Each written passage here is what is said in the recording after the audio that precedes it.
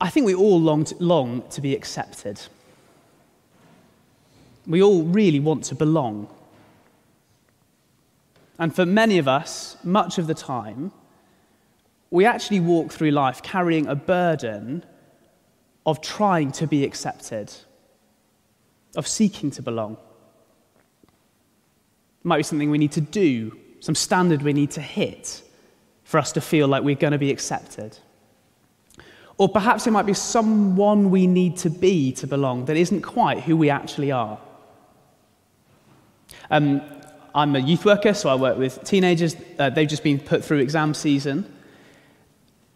There is just such a burden. I'm sure many of us can remember the burden, the stress, the anxiety that comes with knowing that whether you're accepted into sixth form or into university that you want to go to comes down to letters, or these days GCSE, I think it's numbers on a piece of paper. Are you in or are you out? Have you hit the mark?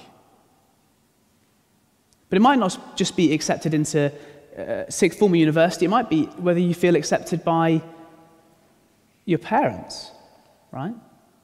These things can go deep. And it's not just teenagers. It carries on in adult life. I remember before I started working here, I worked as an economist. And basically, when I showed up at work, it became really clear pretty quickly that to be in was to be good, to be smart. It doesn't matter whether you could be nice, you could be hardworking, you could be fun to chat to. If you weren't smart and you weren't good, no one was really that bothered, right? And so I remember I'd done my first piece of written work, like it was a 500-word article or something, and I gave it to my boss to edit. And like my heart was, I could see him, he worked across me, I could see him typing away on the screen, thinking, oh no, I hope it's not going to be too long until he gets it back to me. And then it came back to me, and its track changes in Word. Every single sentence was gone. So 500-word piece, there is not a single sentence I had written that he had left alone, right? In other words, not a single sentence was up to scratch in the eyes of my boss, right? And you just think, oh my goodness, am I up to this? Am I going to make it here? Or perhaps it's just the much more subtle sense that you're never quite the person you need to be to fit in, to belong, to really be accepted. You just need to be that bit funnier or cooler, or actually sometimes you can't even put your finger on what it is. You just know that it's not quite you. And so there's that sense that like you're always trying, or there's always that mask on, and if it slips and people realize that you are who you really are, well, you're going to be out. What if it didn't have to be like that? What if it didn't have to be like that? What if there was a relationship that you could build your life on where you knew that you were accepted? What if we could be part of a community where we deeply, truly, permanently belonged? Well, as we open up Acts 15 together this morning, that is what God wants to say to us. That is what God has to give us. He wants to say to each one of us that with him it is different. That because of Jesus, we can be accepted by him. And because of Jesus, we can truly belong in his people, his community, his church. And it all starts with this: we're saved by grace. That's the foundation, that's the bottom line. We're saved by grace. So in the previous couple of chapters, Acts 13 and 14, we've been following Paul and Barnabas on their first missionary journey around the cities of the ancient Near East, sharing the good news about Jesus. And as they've gone, they've been sharing the good news with two different types of people. We see them go to the synagogues and speak to the Jews, but then also turn to the non-Jews, the Gentiles. And wonderfully, because God is with them by his Spirit, both Jews and non-Jews have believed. Gentiles have turned and put their faith in the Lord Jesus. But now, those non-Jews are being told that that's not enough. That to be saved, there's something else they need to do beyond trusting in Jesus. Look with me at Acts 15, verse 1. Page 1110. Certain people came down from Judea to Antioch and were teaching the believers, unless you are circumcised according to the custom taught by Moses, you cannot be saved. It's not enough, they said, to believe in Jesus, to trust in him. Unless you're circumcised, you cannot be saved. And not just that, verse 5, look down, some of the believers who belonged to the party of the Pharisees stood up and said, the Gentiles must be circumcised and required to keep the law of Moses. It's not enough, they're saying, to believe in Jesus, to trust in him. You need to be circumcised, you need to keep the law of Moses. In other words, to be saved, you need to be a Jew. They're saying to the non-Jews, great, it's wonderful news that you've trusted in Jesus. Now, let's finish the job, you need to become Jews. Then you'll be in, then you'll be accepted, then you'll belong, then God can accept you. And we, in 21st century London, think that sounds utterly crazy, right? Well, why on earth would it be the case that you'd need to become a Jew to be saved? But what I want us to see is that if God's people were going to have to do anything other than trust in Jesus to be saved, it would be this. Because these marks, circumcision, observance of the law of Moses, these aren't things that human beings have made up. These are God-given marks of being members of God's people, of being saved, of being acceptable to God. For over 1,000 years before the life of Jesus, this was the God-given mark of belonging, to be circumcised and to obey the law of Moses. That was what made you in. So if it's going to be anything that God's people need to do beyond trusting in Jesus, it would be this. So do we need to be circumcised? Do we need to observe the law of Moses? Do the Gentiles need to become Jews to be saved? Listen to what Peter says, verse 11.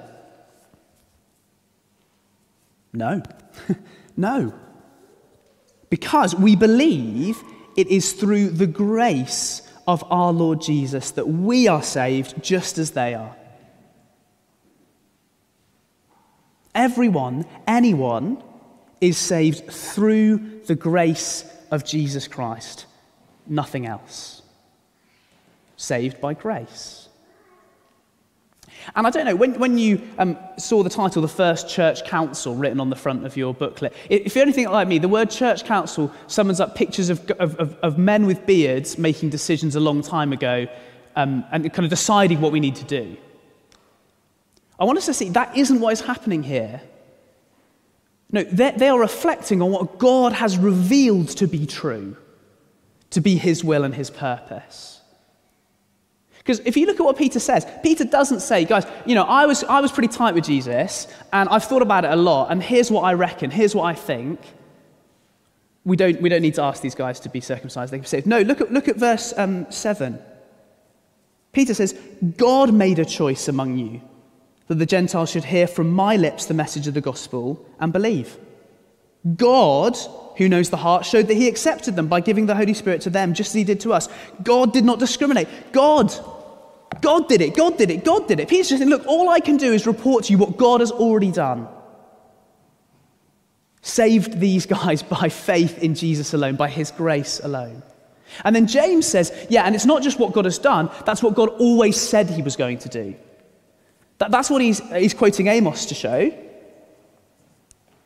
As Amos says, the rest of mankind may seek the Lord, even all the Gentiles who bear my name. So the Gentiles who bear my name, that's the non-Jews who are saved, who are in, who are accepted, who bear the name of God as Gentiles. The Gentiles who bear my name, who are saved without becoming Jews. And James is saying that as Amos prophesied, he was speaking of the acceptance of being saved by grace, through the grace of Jesus. So it's God who has promised this reality, it's God who has revealed this truth, and so it is God who declares to us today through his word that everyone who trusts in Jesus is saved through his grace. We don't need to add anything to that. We are saved solely through what Jesus has done, not through anything we do. Just through what Jesus has done, not through anything that we do. And that's because the grace of Jesus is an undeserved gift.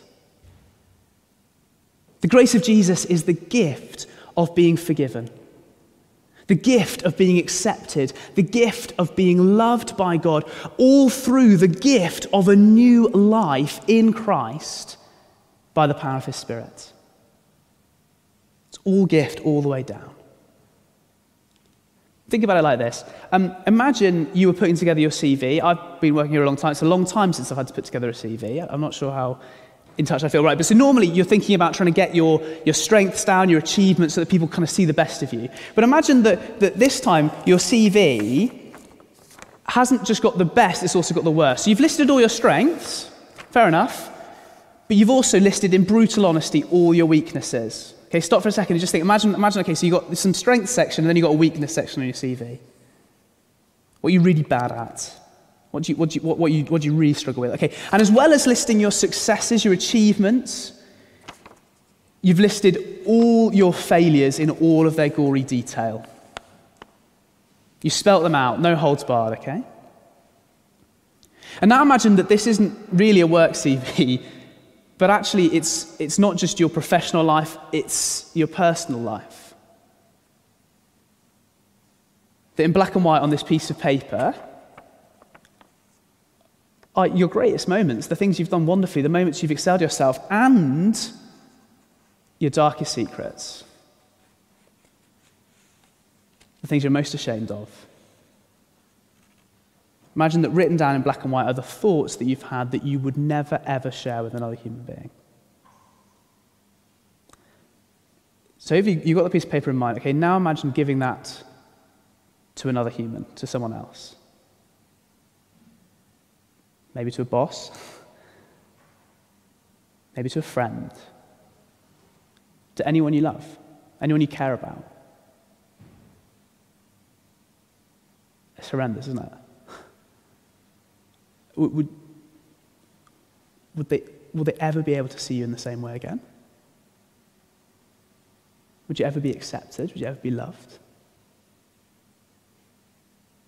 You don't want to do that, right? You know God's got it. You know God's got that. He knows everything. He doesn't know just the worst of your past. He knows the worst of your future. He's got it all. He knows it all. And here's the grace of Jesus.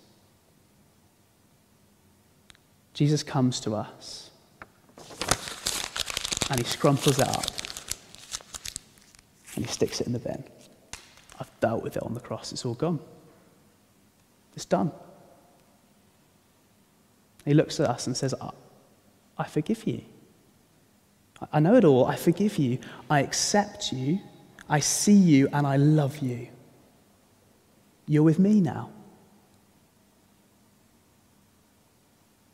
And so we don't stand before God on our own. We don't stand before God holding our CV in the hope that it hits the mark. We stand before God in Christ. And so the love that the Father has for the Son and the Son has for the Father, that's ours, that unbreakable, from eternity, for eternity love is now ours. We are utterly secure, infinitely loved, completely accepted. That's what it means to be saved by grace. And so when we start thinking that there's something we need to do to be saved, that's like getting the TV out of the bin, unfurling it and starting to touch it up and saying, actually, I've had quite a good week this week. So I reckon I'll stick down on this CV that I prayed every day. Or sometimes we get the CV out of the bin and we think, oh, that's on there now.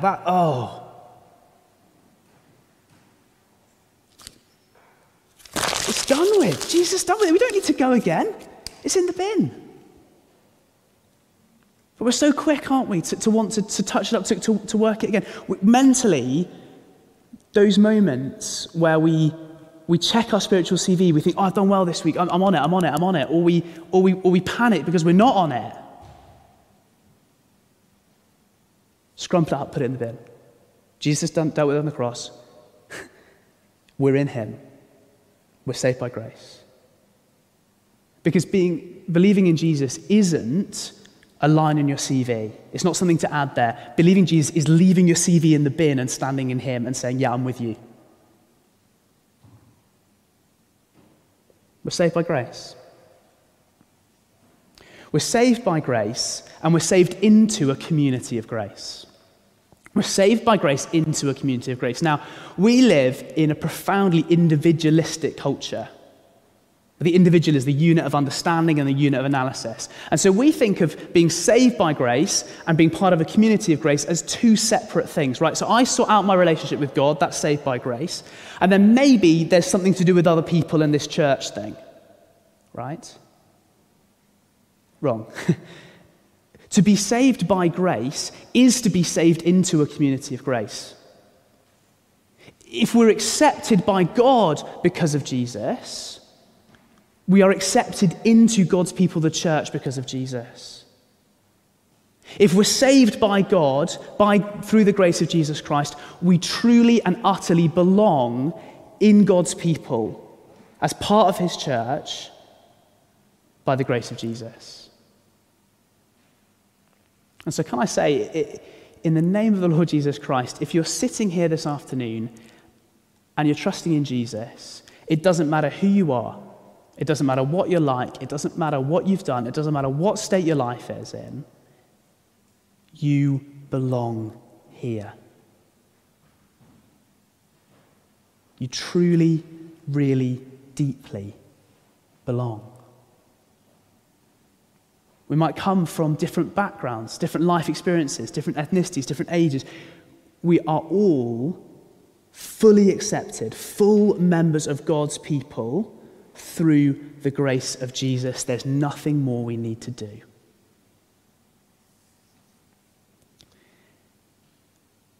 And that, of course, is part of our vision, right? To be a united, together, diverse community. But the question is, what, it's cheesy, what makes a vision a reality, right? Let's put it in a sense, what's going to take it from something that we know in our heads, that we're accepted by grace as part of God's people, what's going to make that a lived joy? Something that we get to enjoy together. I think Acts 15 is given by God to help us to see that path to living as a community of grace. But you're going to have to give me a couple of minutes to explain, because the Acts 15 context is very different to ours. So I'll explain what's going on in Acts 15, and then I promise in a couple of minutes I'll land it for us. So stick with me. Because what we've got in Acts 15, and in the early church more generally, is two main groups. You've got the Jews and the non-Jews, the Jews and the Gentiles. And we've seen already that both are saved by grace. Both are full members, fully accepted as the people of God through the grace of Jesus Christ. They don't need anything else. But the question remains, how are they going to live that out? What will it look like to form a single community of grace where Jews and Gentiles live together, embodying and displaying the boundary-smashing grace of Jesus Christ? And that is where the requirements made of the Gentile Christians come in. Okay? So they send this letter to the Gentiles, and I'm going to start reading again verse 28. This is what it says. The letter says, verse 28, they write, "It seemed good to the Holy Spirit and to us not to burden you with anything beyond the following requirements. You're to abstain from food sacrificed to idols, from blood, from the meat of strangled animals, and from sexual immorality. You will do well to avoid such things." Now, if you stacked up all the books written on those two verses, it would be above my head. This is, people have spent hours and hours, years and years, decades and decades trying to work out how these four things fit together, where they come from, what they're doing. And I just want to give you a sense of the big picture of what I think is going on here, which is that the Jerusalem Council, the apostles and elders, as they gather together, are trying to work out, what do we need to require of the Gentile Christians? What sacrifices are we going to ask them to make so that they can be part of one community with Jewish Christians? What are they going to need to change so that they can live side by side as brother and sister in one community with Jewish Christians? So they're being asked to sacrifice, the Gentile Christians. They're being asked to stop doing some things. But we need to not miss the Jewish Christians are being asked to make sacrifices too. Because the subtext here is that the Jewish Christians are being asked to live alongside, to share meals with, to be brothers and sisters with Gentiles who don't follow the law, who aren't circumcised and who don't keep the Mosaic law. And for many Jews, that would have been unthinkable prior to the coming of Christ. So I promised you we'd come back to us. Here it is. What does that mean for us today? It means that as we grasp our acceptance in Christ, as we know that we are accepted by God through Christ, and crucially, as we recognize that every single person in the church is also fully accepted by God through Christ,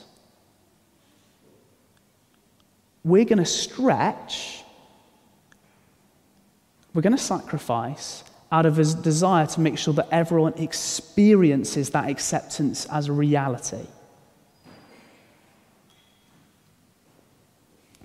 We want everyone not just to know in their heads that they belong here because of the grace of Jesus, but to experience in their heart, in the life of this community, what it means to fully belong because of nothing else than the grace and gift and new life of Jesus. So sometimes that might look like stopping doing something. So I'll give you an example, and I'm going to do a distanced one from another church. So someone told me that they were at a church, not this church, where they just noticed over time, well, kind of subconsciously, I guess, that lots of people, including pretty much all of the leaders, whether it was small group, whether it was church, would basically all be in designer clothes all the time. Now, there is nothing inherently sinful about wearing designer clothes. And I'm actually pretty sure that it wasn't an intentional decision to try and create an in-group and an out-group, a cool group and a not cool, whatever. But the effect was that over time, it came to feel like unless you wore that stuff, you weren't really in. There was something else you needed to do beyond receiving the grace of Christ to truly belong. Now, I mention that because I don't think that's a danger here. I've not got any designer labels on, which is, I can safely assume that because I don't dress very well anyway. So, the question for us is this. As we grasp the acceptance of God in Christ, as we long for everyone to experience that acceptance, what is God prompting us to stop doing, to stop saying? Because deliberately or not, what it communicates is that there's something other than trusting in Jesus that you need to do to belong here, to be really accepted here. I'm going to keep thinking about that, and I guess I challenge each one of you to keep thinking about that too. So sometimes playing our part in a community of grace looks like stopping doing something. That's basically what the Gentile Christians were asked to do. And sometimes it looks like starting doing something. That's basically what the Jewish Christians were asked to do. So let me give you an example. When this service finishes, will you instinctively, he says, knowing that this is what instinctively I do, look for your friends, look for the people you know it's going to be a nice conversation with and you're going to enjoy and maybe have a laugh. Well, as we know the acceptance of God in Christ, as we long for everyone in the church to experience that acceptance, won't that move us instead to go to the person we don't know who's sitting on their own? To make sure they experience what it is to be accepted by God in Christ? Or when you think about inviting people around for dinner or for a meal or a social time outside of church, do you instinctively, again, hand on my own heart, do you instinctively think, oh yeah, like it'd be really nice to hang out with them. I've not seen them for a while, that'd be great. Well, as we know the acceptance of God in Christ, as we long for everybody in this church to experience that acceptance, won't that prompt us to, spend time with people we love, organise to hang out with people we know, but equally to invite those we don't know, those who aren't like us, that they might know what it is to be truly accepted, to know they truly belong because of the work of Jesus. Those are the kind of small steps that over time by the grace of God, can shape us into a community of grace. A community where anyone who shows up here and accepting Christ, or who comes to accept Christ and believe in him, can experience full and complete acceptance and belonging as part of God's people. And let me just say that this kind of life together is not a nice to have, it's not an optional extra, it's essential. The Gentile Christians are given requirements. This stuff matters. It's a call on us. And as I've been reflecting on this week, I think it's one reason why it matters so much is this. I genuinely think it's pretty hard for anyone to believe that they are accepted and loved by God just because of Jesus if they've not experienced acceptance and love in God's church just because of Jesus. It's pretty hard for anyone to really truly believe that they've been accepted and loved by God through Jesus if they've not experienced that acceptance and love in the life of God's people, the church. I know that for me that was huge, for me to put those things in place, to really see how my life was built on the grace of God, was for me to experience that people welcomed me and loved me even though I was a bit of an idiot and a bit of a mess. It's crucial. It's crucial, it's essential, and we can't do it. In our own strength, we cannot build a community of grace. The clue's in the name, a community of grace. It's a gift. A community like that isn't something we can build in human strength, it's a gift that we receive as we open ourselves up to the work of the Holy Spirit. Verse 28, it seemed good to the Holy Spirit and to us. It is the work of the Spirit to guide the church, to bind the church together, to form the church into a community of grace. And so we will not become a united and diverse community or a community of grace by trying to be a united and diverse community, by just gritting our teeth and giving everything we've got. We'll become a community of grace by worshipping Jesus together, by lifting our eyes to the triune God, Father, Son, and Holy Spirit, and experiencing the grace that we have in Jesus, and asking for his Spirit to be at work, to help us, to shape us, to form us. That's how we become a community of grace.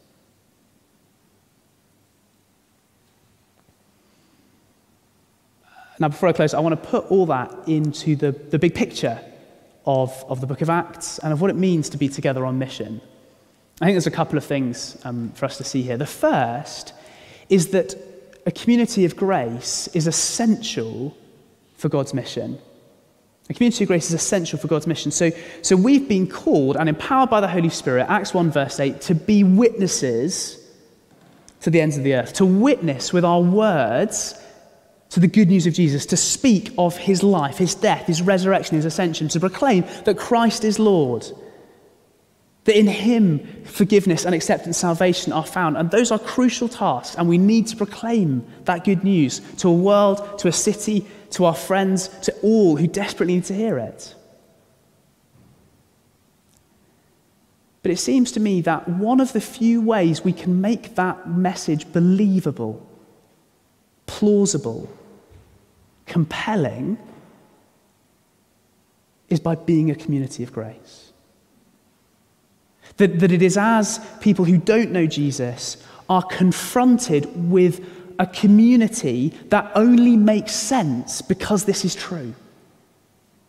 A community characterized by undeserved love and undeserved grace that crosses all social boundaries. A community where people accept one another, not on the basis of a nice face or how we put our, how we kind of put our face on and pretend we're all okay, but who accept each other in their sin, in their flaws, in their brokenness. A community where the acceptance that is visible shows up the world's counterfeit that says, oh, we are so accepting, we're so tolerant, we love all different kinds of identities, we accept everybody, as long as you're not actually really that broken or messed up or struggling.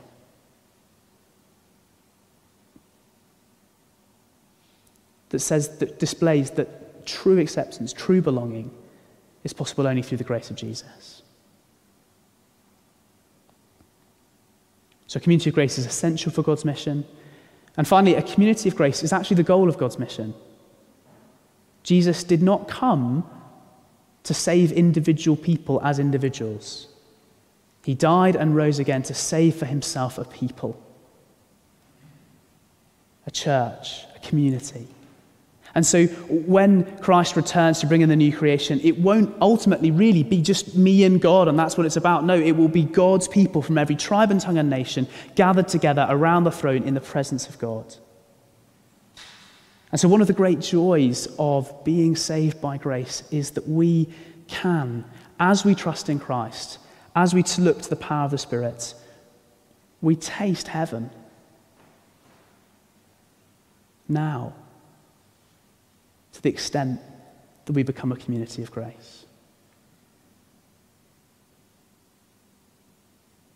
Let me pray that for us now.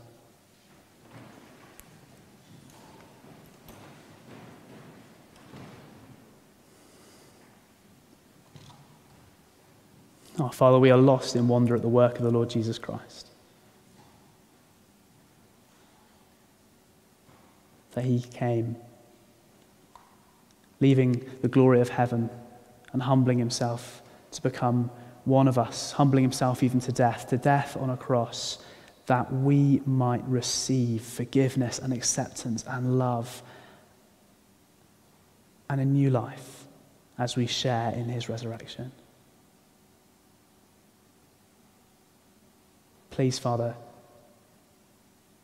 open us up to the work of your Spirit, that as we grasp the grace of Christ, that we are saved by grace alone, we will be filled by a longing to be a community where that grace is lived out, where that acceptance and that belonging is real for all who trust in you.